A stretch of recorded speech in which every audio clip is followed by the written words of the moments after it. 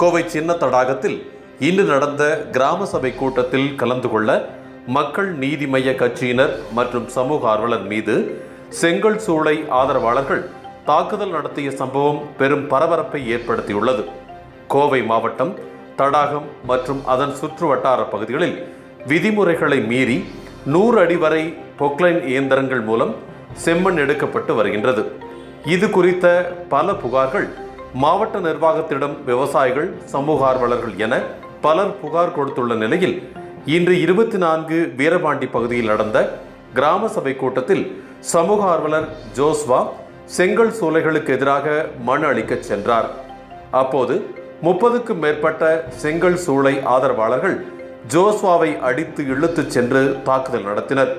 இதைத் தொடர்ந்து ஜோஸ்வா அதிமுக பகுதி செயலாளர் ஜெயபால் தூண்டுதலால் தாக்குதல் நடந்ததாகவும் தாக்கியவர்கள் மீது நடவடிக்கை எடுக்க கோரியும் தடாகம் காவல் நிலையத்தில் புகார் அளித்தார். இதேபோல சின்ன தடாகம் பகுதியில் நடந்த கிராம சபை கூட்டத்தில் பங்கேற்க சென்ற மக்கள் நீதி மய்யம் கட்சியினர் பாபு, பிரபு, சுரேஷ் ஆகிய 3 பேர் மீது செங்கல் சூளை ஆதரவாளர்கள் கடுமையாக தாக்குதல் நடத்தினர். அதேபோல காவல்துறையினர் வந்து தடுத்தும் அவர்கள் முன்னிலையிலேயே மக்கள் நீதி மய்யம் கட்சியினரை தாக்க முற்பட்டு கொலை மிரட்டலும் விடுத்துள்ளனர். இப்படி இருக்க செங்கல் சூளை ஆதரவாளர்களால் தாக்குதலுக்குள்ளான மக்கள் நீதி மையத்தைச் சேர்ந்த 3 பேரும் கோவை அரசு மருத்துவமனையில் அனுமதிக்கப்பட்டுள்ளனர்.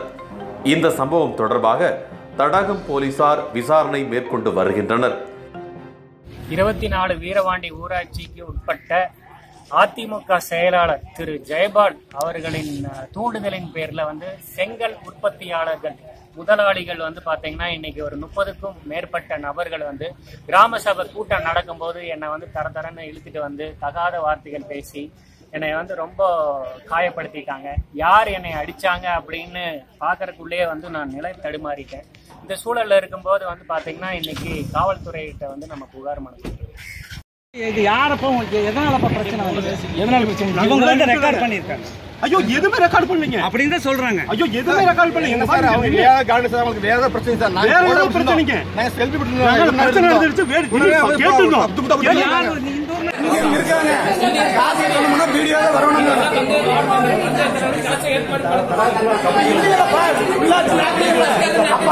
சார் என் பேர் பாபுங்க. நான் கணவாயில இருக்காங்க. இப்போ இந்த கிராம சபை கூட்டம் நடந்ததுக்காக நாங்கள் மக்கள் நீதி மய்ய கட்சி மூலியமா நாங்கள் கிராம சபை கூட்டம் நடக்குதான்னு பாக்குறதுக்கு 2-3 இடத்துக்கு போனாங்க. நம்ம 3வது இடமா தடாகத்துக்கு போனாங்க.